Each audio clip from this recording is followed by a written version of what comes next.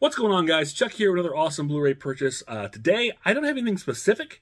I just have a lot of titles that I've picked up here recently, whether it be from sales. There's been a lot of sales going on. I know, especially Kino had a big Easter, sale they had, which I took advantage of, and a few other sales here and there, and just stuff I picked up off the cuff at random, just because I thought about, hey, I should pick that up, and looked it up. There it was. So I thought I'd just share those with you right now. So without further ado, because this could take a while. If you've seen some of my previous pickups videos, you know what it's like. So we'll start with kind of one-off random one-off studios, I guess.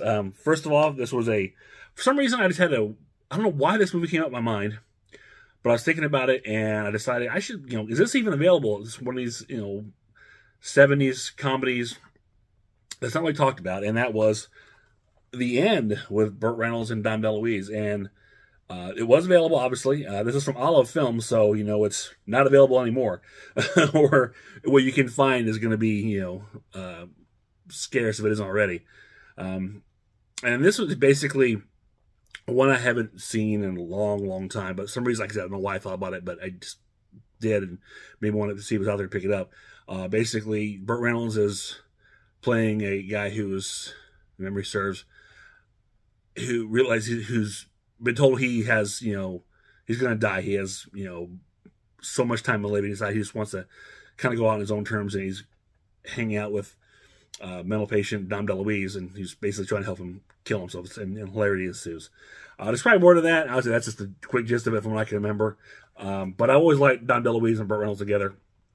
And it seemed like, like I said, I don't know why. I can't remember what brought it up across my mind, what made me think of it.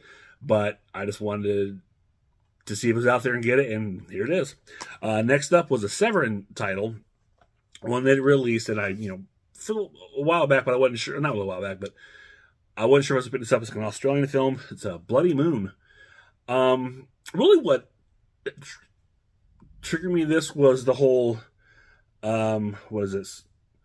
It's supposed to come with the Fright Break Challenge. First time ever. I guess, again, this is an Australian exploitation film, slasher. They had the gimmick of, like I said, the Fright Break Challenge. Basically, if it's too scary, you have to, you can't chance to leave, or something or other like that. So yeah, that was I love gimmicky kind of things, as you'll see later on. It just seemed like, what the heck, why not? I love also a little good slasher, especially, obscure one, like finding new ones. And this just seemed like a fun one to pick up. And then the last was, from this little quick one-off, was a Vinegar Syndrome. I went through their sales. What I know, the Vinegar Syndrome sales, actually now there's not a whole lot that I haven't already picked up as available to the sale. But I finally got one that I was always on the fence about. I've seen it, it's entertaining. I know a lot of people love this movie. It's one advantage, I actually got to see the drive-in too. And first time I saw it was on the last drive-in. And that is Spookies. A lot of people are saying, well, Spookies, why did you wait so long to get Spookies? I wasn't really quite sure. I mean, it's entertaining, it's fun, but it was something I really wanted to get. I don't know, but I think, and this happens to me a lot, watching Christian Hannah horror. I think he was talking about Spookies, I believe, and he brought up a documentary on here about the making of the Spookies, which actually is very good, and he hyped it up a lot. And I think actually maybe Pizzal might have done the same thing in an earlier video when this was first released, and I just, they just sold it so well, and I love a good documentary and behind the scenes of a movie, especially a movie with such a troubled production as Spookies. So that was really the selling point for me, was to get the documentary. And I watched the documentary, and it was very good. It's as good as they hyped it up to be. And it's really interesting, just everything that went through with this movie, and it's fun. Like I said, I was looking to see this at the drive-in a couple years back. They played it, so it's a fun movie. And then the creature effects in here are great. Story is a mess, but if you watch a documentary through the history, you know why. But it's still an enjoyable time, so that's always a plus. Now, I'll take you to some studio titles that it's picked up recently. Iron Claw, the Von Erich family tragedy story, story of tragedy, however you want to put it. This one I was well looking forward to, because this, obviously, if you're as a wrestling fan, the Von Erichs are well known, and their tragedy, their tragic, family story is, it is made for film, I guess, because it's so heartbreaking. It seemed like it wouldn't be real life, but it is. My thoughts on the film, I really enjoyed this movie a lot. Now, obviously, there's some things I have some issues with, and the casting is, and they did say, first one, preface, they did say that they didn't cast the film based on appearances, but more on who was the right character for part. I think they did a good job with that, because everyone does a fine job in their performance. And most of these actors I don't know, except for obviously Zac Efron, and who was it? Lily James.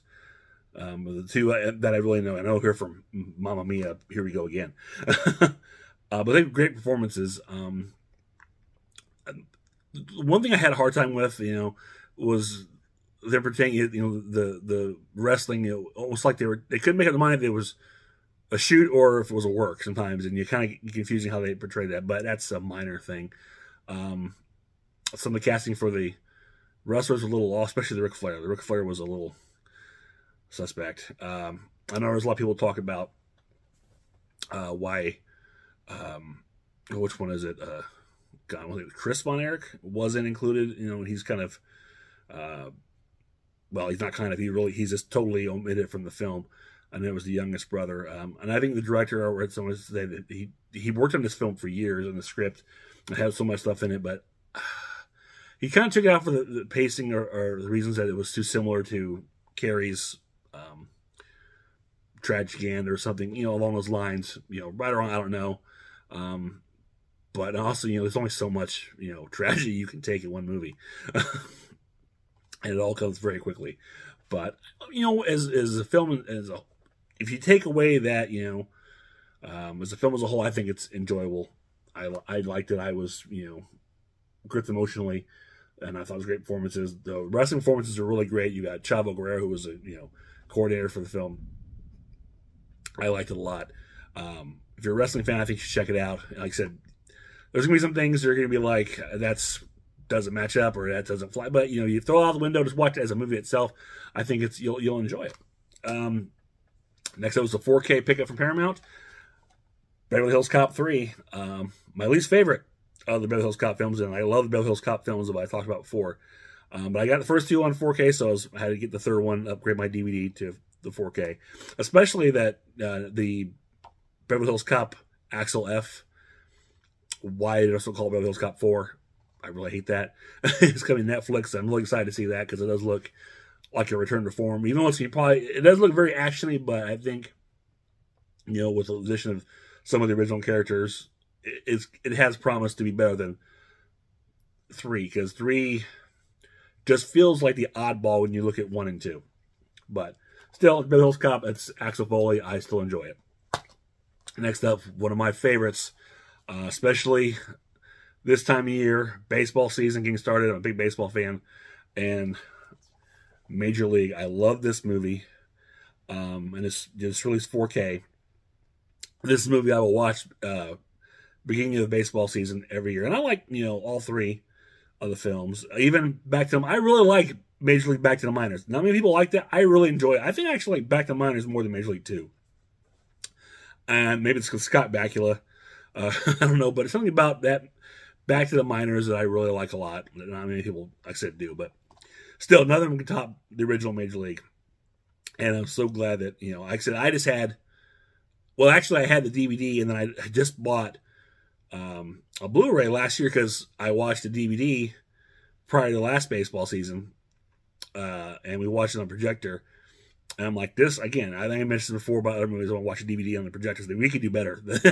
Because it just didn't look, so I upgraded the Blu-ray, and then lo and behold, they announced the 4K. And I think this is 35th anniversary edition 4K. So this is gonna. I haven't had a chance to watch it yet. It's coming soon. Here we are already a couple weeks in the baseball, so the baseball season a little late. But I got my own baseball, with Chris going on right now, so we're trying to find time to do that. But I'm looking forward to checking this one out. Another Paramount, and this was a big one for me, and it's an upgrade to my Best Picture collection, and that is the Godfather trilogy 4K. Now, about a year or two ago, I did pick up this box set, but I got the Blu-ray because I didn't have a 4K player. So I had the Blu-ray set of this, which it's interesting because this is a much better set than the Blu-ray, obviously. But with the Blu-ray, I think was just one, I believe it was just like one book with the movies inside, where at least this one you've got all three individually, which is nice, plus your separate bonus disc, which I don't think the Blu-ray came with.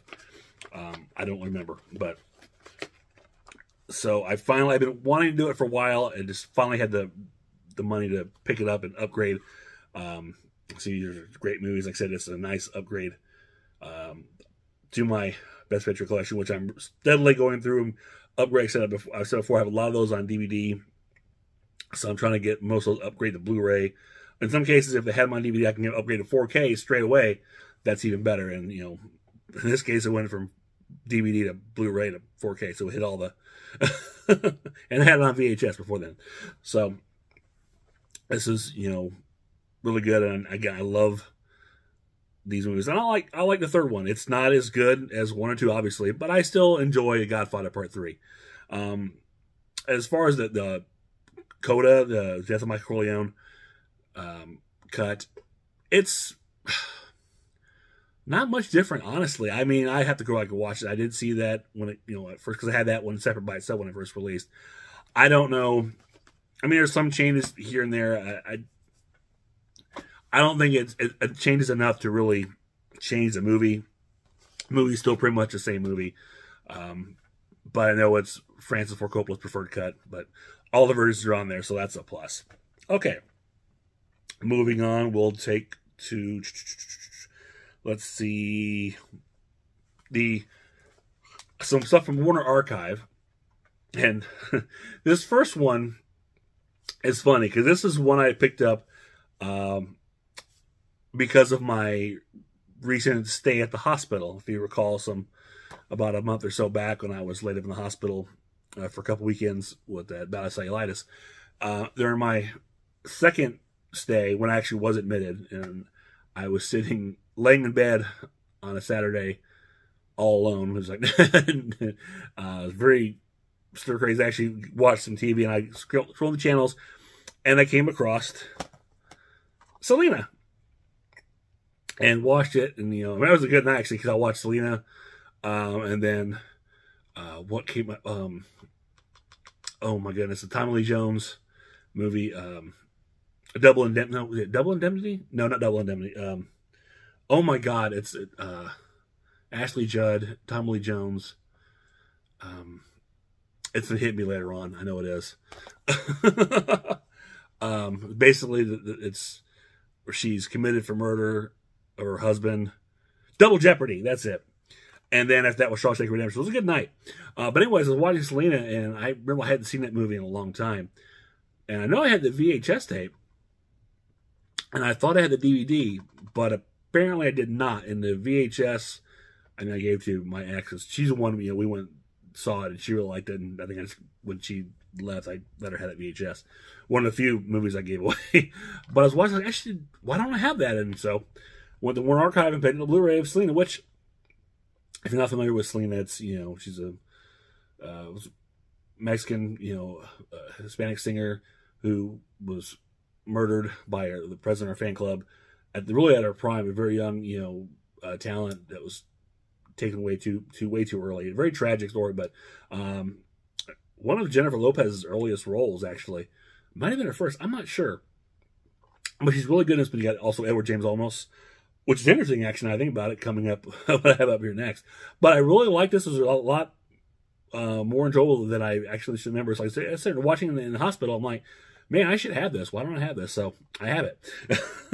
Now, speaking of Edward James Olmos, another Warner Archive release, this came out just very recently, was Stand and Deliver, the true story of the school teacher Jaime Escalante and his, was it calculus students or some math? I can't remember what they were.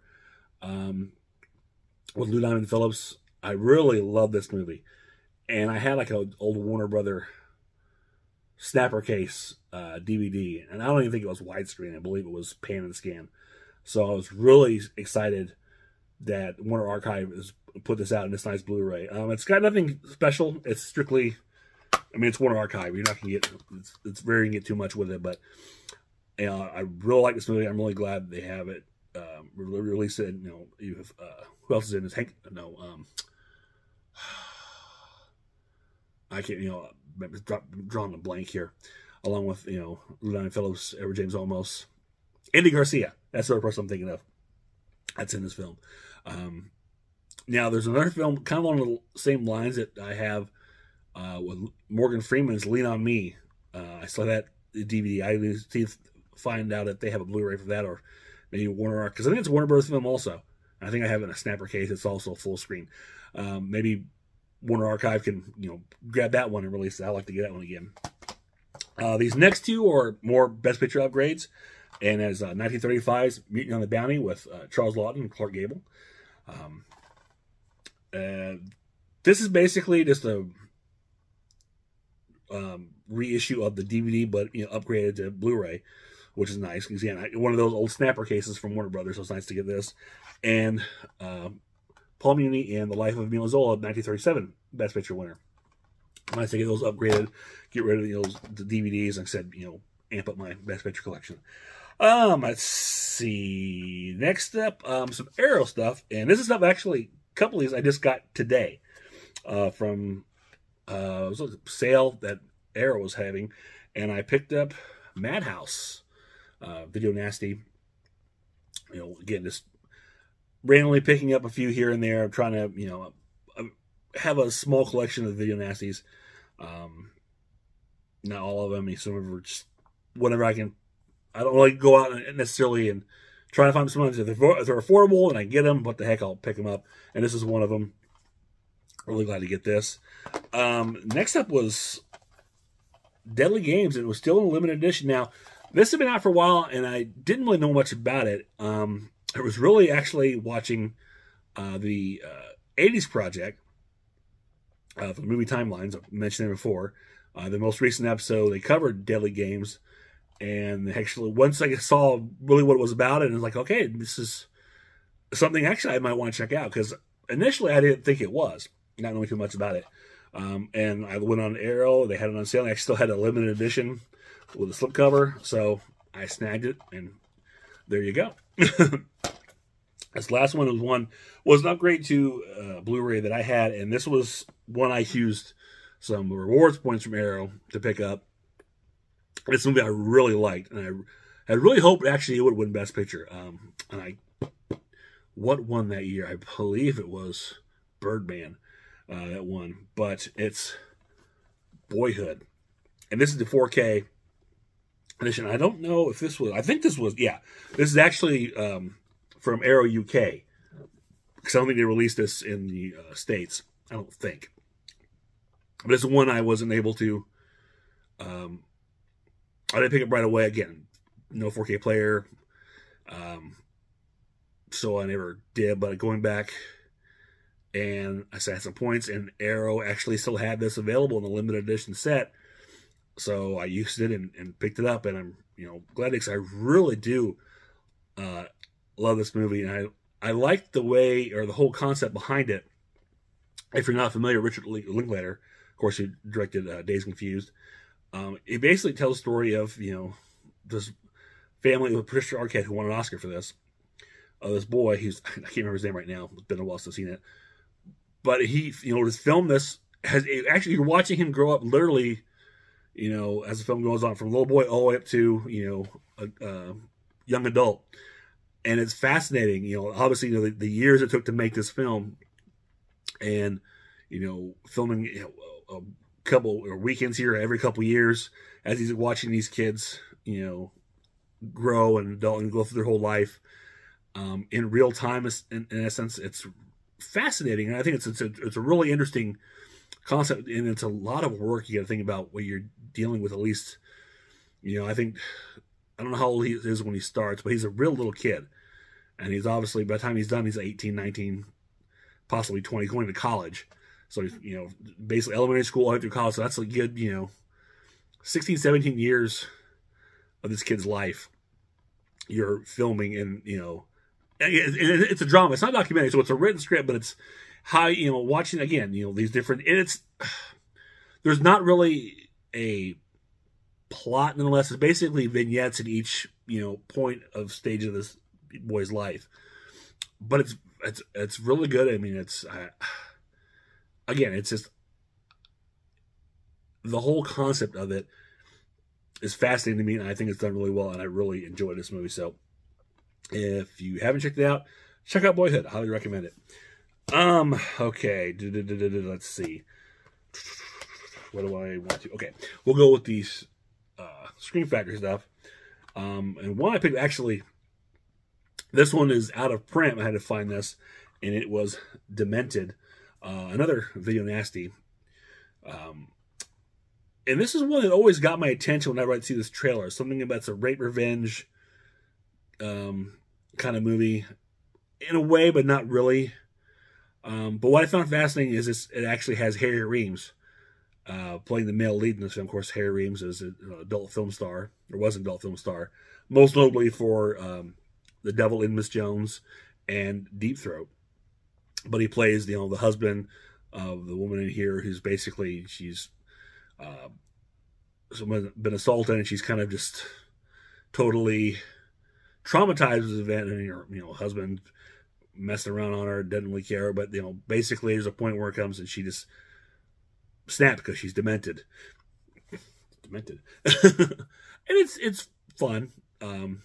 There's not a whole lot to it, but it's interesting. Again, it's something that trailer always caught my attention, and the fact that Harry Reams was in it, that's why I picked it up. Next up was, I think this is a Shout Factory or exclusive, Revenge of the Cheerleaders.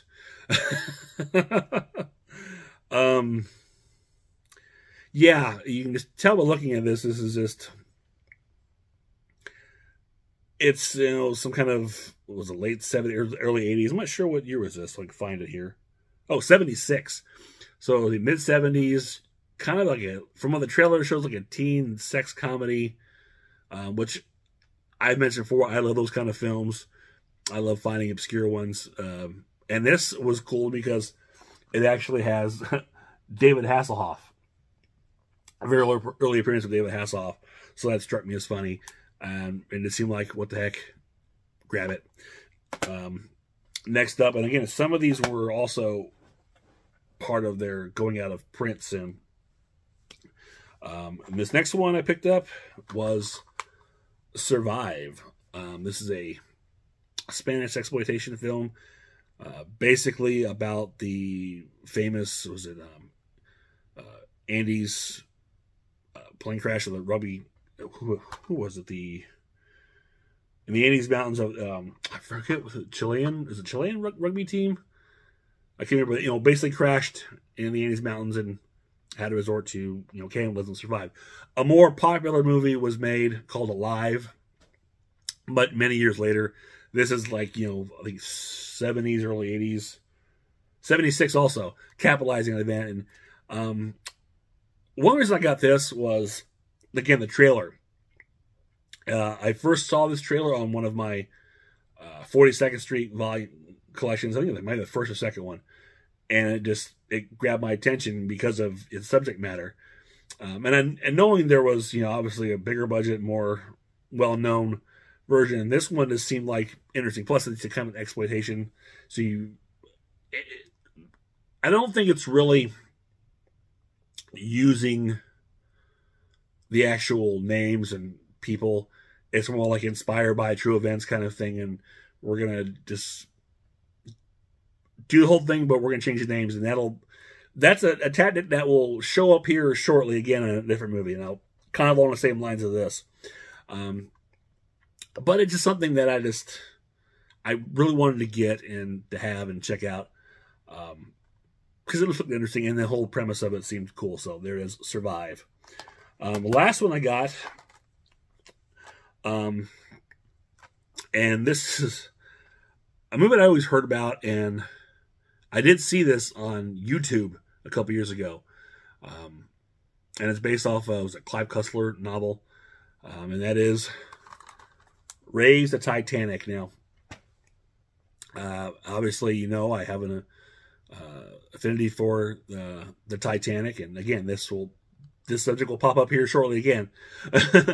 But this always struck me crazy because the whole concept of trying to raise the ship to the surface is just ludicrous. If you think about, you know, how deep it is in the ocean, the pressure, and just the whole process is just asinine, really. Obviously, this is like a whole, you know, Russian spy kind of thing, and, you know, the reason why the whole raising it in the first place. But what's interesting about this, of course, this is filmed in, this came out, we'll have a year on here.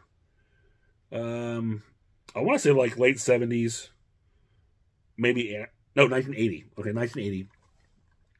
So this is 5 years before Robert Ballard found the Titanic wreck in 1985. So, you know, no one knows at this point where the Titanic's at. No one knows its condition. So they're basically making this all up on the fly. And in this movie, they have the whole conceit that the ship is still in one piece and fairly good shape, even being down the bottom of the ocean for how long it had been at that point. Which, obviously, 5 years later, Ballard would discover the wreck and realize the ship was split in two, separated by about a couple miles apart from each other, and not in the best condition. So I find that fascinating, you know, what people thought about it, you know, at the time before, you know, the actual wreckage was found. But it's a fun, enjoyable movie if you get past the nonsense. But you know, the John Barry score is great, as it usually is, especially in the scenes where they, spoiler alert, raise the Titanic. But it's still crazy. But yeah, why not? Okay, so now we get into the big chunk of this, I think, and that was the Kino Lorber Easter sale they had. They had a lot of time. They were selling a lot of stuff at really reduced prices. I mean, almost everything on this sale was about between $9 and $7 a piece. With the exception of any 4Ks. The 4Ks were cut in half, but they were still about $15. So they were still pretty cheap for what they usually, because Kino Lorber stuff is usually a little pricey sometimes. Not always, but sometimes. But I went through this and I grabbed a bunch of stuff because it was so cheap, and there's some stuff I wanted to get for a while, and some stuff are just like, well, hell, that's only $7. Why not pick it up? First off, and this is an example of it's only $7. Pick it up, and you know I like gimmicky stuff. Revenge of the Shogun Women in 3D. 3D. That's all I have to say. You know, as I've stated before on this channel, I do like collecting Blu-ray 3D films, and especially enjoy watching with a projector. And now that I have the capability to watch these movies, it's a lot of fun to try and find as many as I can and check them out. And this just seems crazy. I mean, look at that. I don't even know what it's about, but it just looks really crazy and messed up. I didn't see. This includes both the Blu-ray 3D and polarized and anaglyph 3D versions and 2D version. And I believe, yep, this one actually comes with a pair of the crappy red and blue glasses. Don't need these, but it's cool it comes with them. But only one pair, so only one person gets to watch the movie at a time. And it's also got 3D shorts. College Capers, Persian Slave Market, and Two Guys from Tick Ridge. Again, no idea what this movie's about, but it was in 3D. It was like $9. I said, let's do it. Along those same lines, we got Ape in 3D. Now, I know the reputation of this movie is awful. Terribly bad. horribly bad. Going back to, I watched those at was it Brandon Tenold's cult movie review channel, and he talks about this, and it's hilarious. So one of the reasons why I had to pick it up, and again because it's in 3D, and it stars Joanna Kearns, you know, Maggie Sieber from Growing Pains, and it just looks ape shit. It's crazy. And then, again, the main selling point is it was cheap. It's in real 3D.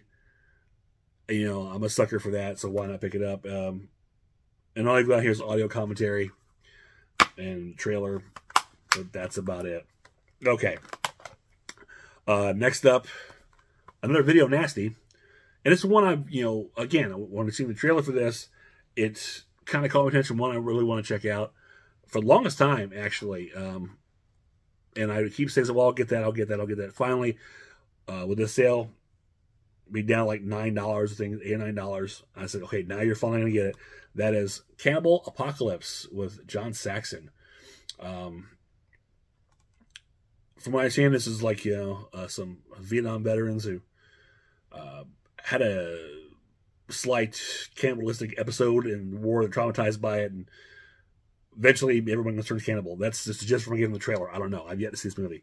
But it looks really good. Again, it's John Saxon. It's always fun. And you've got the audio commentary on Cannibal Apocalypse Redo, the documentary, which sounds interesting. An interview with Tony King and Apocalypse in the Streets. A video tour of filming locations and alternate opening title sequences. I think it's got a different title.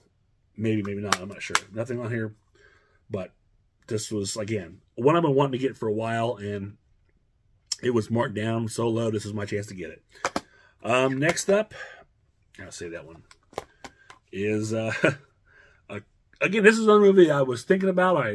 One day, oh, I know what it was, because I was watching some of my trailer compilations, and this movie, you know, this was happening. A lot of movies pop up that made me think of it, and this was one of them. It popped up, and that's Convoy, Chris Christopherson, and it was who is it? Ali McGraw, I believe it is.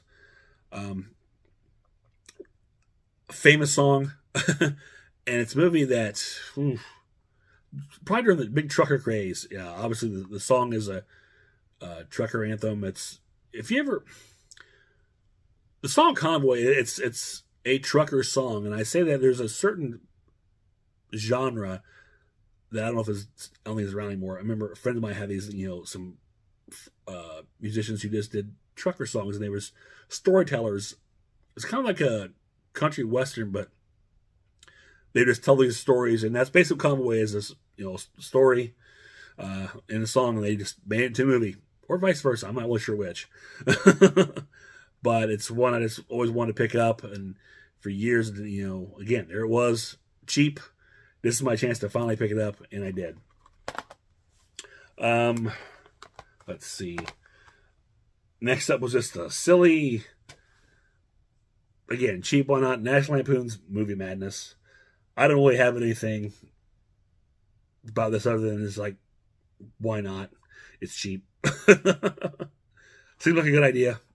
Don't know too much about it. It's not a National Lampoon film that many people will talk about, but why not? So there you go.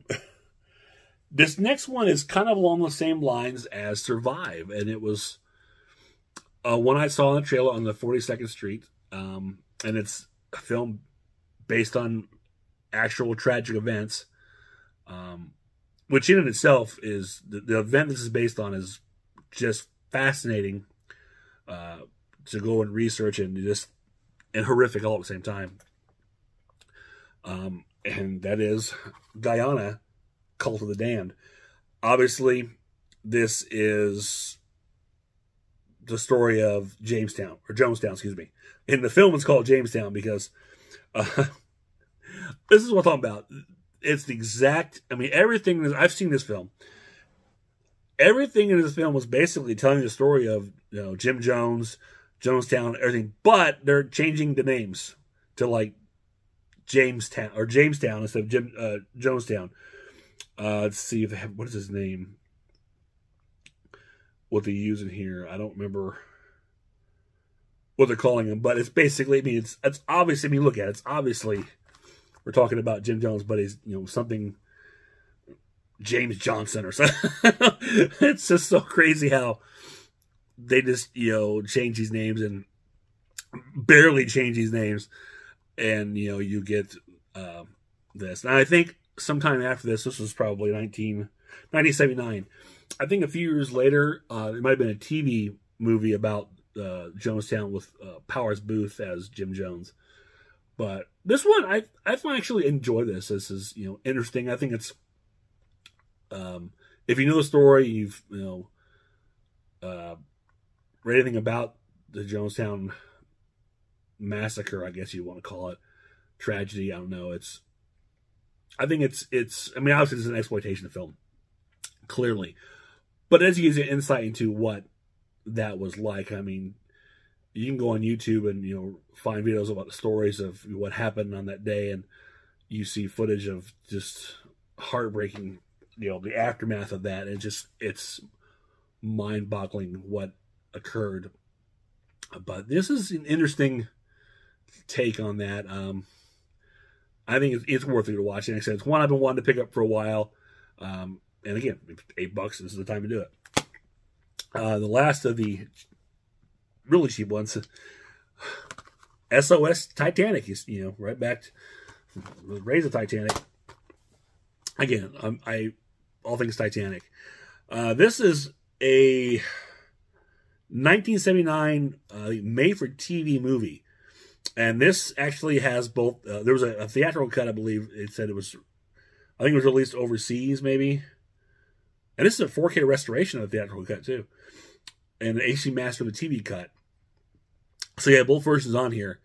And you also a trailer for 1943's Titanic, which I think is like a German film, which is one I'm planning on picking up, along with 1953's Titanic with Barbara Stanwyck, which was also nominated for Best Picture, if memory serves. So that's my goal, is to try and grab these various Titanic films. Maybe actually for next year's, we just, this past weekend was the 112th anniversary of the sinking of the Titanic. So maybe for the 113th, I can have all these films and watch them, and maybe I'll do a video comparing or give my thoughts on all these various films, versions of Titanic.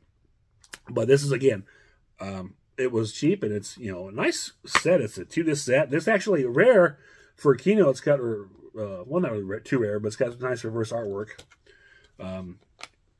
I do wish that they'd have better labels, though. But the reverse artwork on this one is a little busy for me.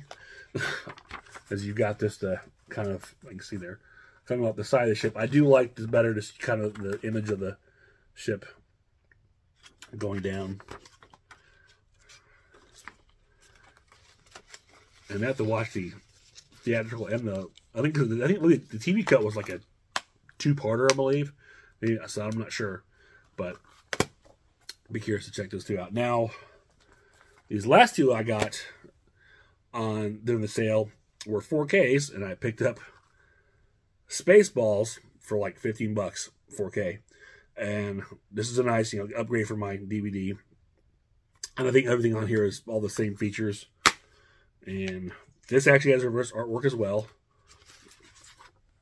You got that image there, and this is a Blu-ray, a 4K combo. So, yeah, Blu-ray and 4K. Nice to get that. And then Face Off with Travolta and Cage. And this is one I really, really like this movie a lot. I think both actors are just great. And it's actually, a lot of ways, it's a low-key Nicolas Cage form. At least in the beginning, this classic Nicolas Cage, but I really like it when they switch and you've got John Travolta hamming up the Nicolas Cage part, and Nicolas Cage really bringing down to a John Travolta level, how to portraying each other. I think it's done really well. And this, too, is a 4K Blu-ray. And I don't know if this had... Well, this does have reverse artwork. So, there's the back. but I still like that classic image. And again, that was on sale on the Kino Lorber site for $15.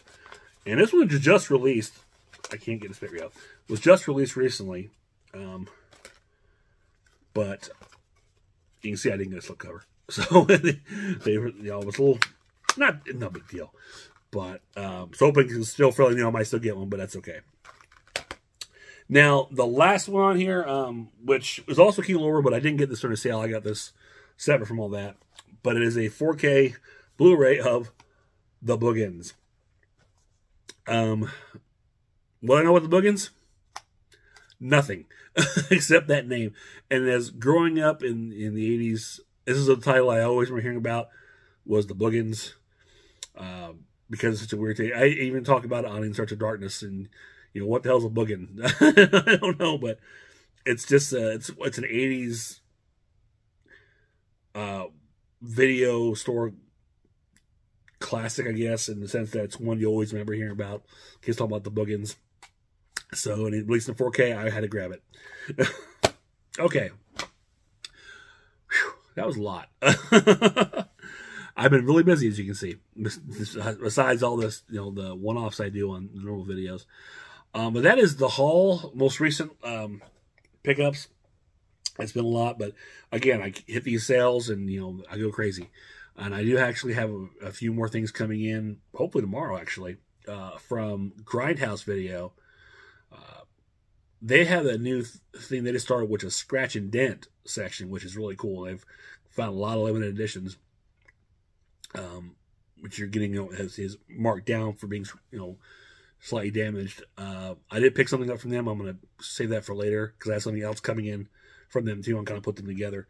And what I did get, I'll tell you, I got a slightly damaged, something I've been looking for out of print, and they had it, and I don't even know, the damage is really very, very, it's minor, but I'll get more than that at a different time.